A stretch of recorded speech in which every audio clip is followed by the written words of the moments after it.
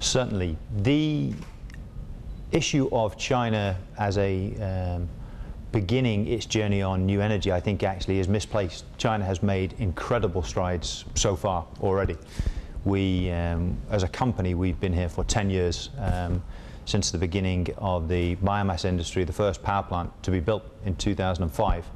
And now China leads the world in biomass to power utilization. And that's our small universe that we see, but the same can be applied for wind, for solar. The progress that has been made is incredible. I think the journey, however, is just beginning. And I think we're moving from the first phase, which was potentially mass deployment, with some great success, but also with some notable challenges or some issues that happened along the way.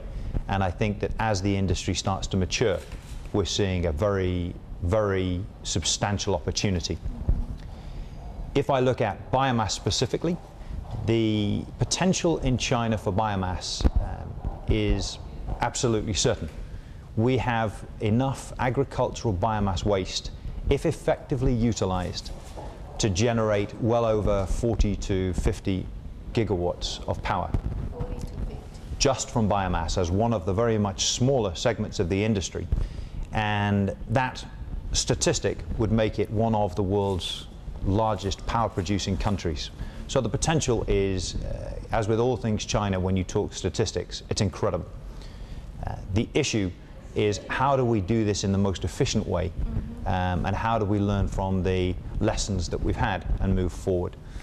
And here again, I think China is making great strides. The question when we arrived in 2005 was about how we could deploy on a huge scale very quickly. And that's challenging because you have to use an existing infrastructure.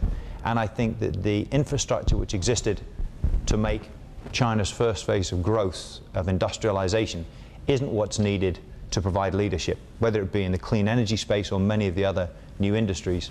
I think we need to move to a more information-centric culture, and we need to be learning the lessons from what we've done. And that at DP Cleantech, and also with our customers and our suppliers, we're seeing this process of change happening, and this process of learning and evolving happening. And it will be particularly interesting as we start to look at how we can take the best of what we've learned from China and move that internationally. Yeah, so I think the threats, that there are risks with everything that you engage in, for sure. I think that it has been made very clear by the Chinese government for a number of years the direction, and I think it's beyond doubt. We see nothing but continued conviction from the Chinese government to deal with air pollution issues, water pollution issues, soil remediation issues. From the seat that I sit in, the direction and the policy that's given and the consistency of that policy is something that many other countries can learn from. We've been incredibly impressed. And so there will always be learning errors, and there will be gaps when you progress fast, and there's times when you will potentially have to step back and reassess. But directionally, there's no question in my mind whatsoever that the renewable energy industry en masse will grow, and each of the sectors has their own particularly unique qualities which will give them a degree of permanence, I think, for the next 20 and 30 years. So I would envisage a very, very substantial transformation in China's energy grid over the next 20 to 30 years. Yeah, this is a great question.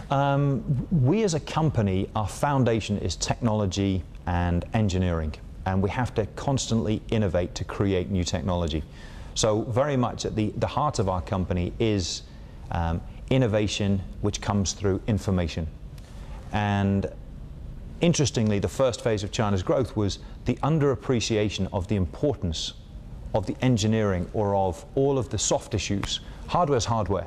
You can buy a piece of equipment, but if all you believe you're doing is buying the lowest piece of equipment, you're not actually understanding the importance of the integrated solution. And this we're seeing, again, I would say in this area, the West is far ahead of China today in terms of looking at an integrated solution and at looking at the importance of cost of ownership rather than just the initial cost of purchase. And I think that whilst the West has moved in that direction, and they clearly have a great deal of efficiencies as a result, I think they've paid a very high price for it also. I think what the opportunity now for China is to learn the lessons from the West to move up that scale, but without quite the same bloated cost structure that exists in the West today. So we're seeing that at the conference I've been at today. I'm in a fantastic conference with some enlightened speakers talking about how we can use technology in all aspects of our life. And I would say that applies to every company, whether you're in the power industry, whether you're an internet-related company, a consumer goods company. It's how you can adapt the technology to improve your decision making. It's how you can take information to empower your managers so that you can create the leaders of the future. And this has to be embedded not just within your business, but within the fabric and the culture of your company.